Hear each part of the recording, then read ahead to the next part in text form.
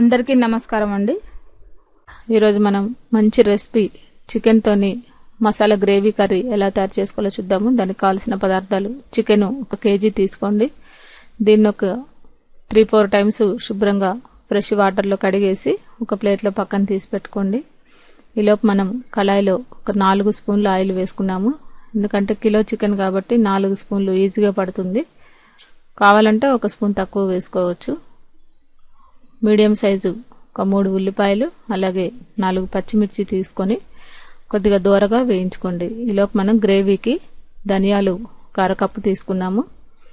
అలాగే షాజీరా 1 స్పూను, దీంట్లోనే లవంగాలు, దాల్చిన చెక్క ఒక మీడియం సైజుది వేసుకోండి. దాల్చిన చెక్క ఒక 4 ఇలాచీలు, ఒక 4 లవంగాలు కూడా వేసి దీన్ని వాటర్ వేసేసి మెత్తగా గ్రైండ్ చేసి పక్కన పెట్టుకోవాలి.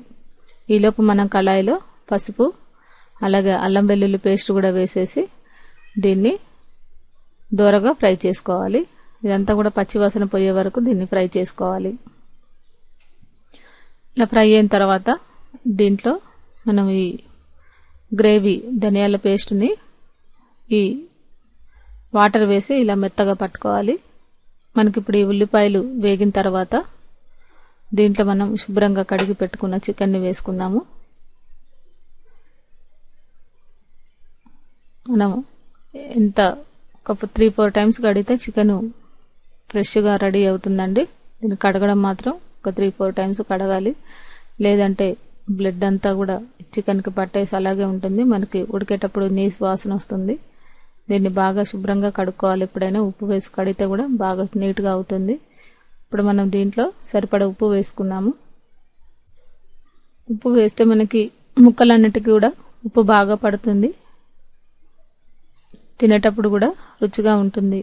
ఉప్పు అయినా కారమైనా చికెన్లో కానీ మటన్లో కానీ ముందుగా వేసేస్తే ముక్కలన్నిటికీ కూడా పడుతుంది. ఇప్పుడు మనం ఉప్పు వేసిన తర్వాత దీంట్లో ధనియాల పేస్ట్ కూడా వేసేయండి.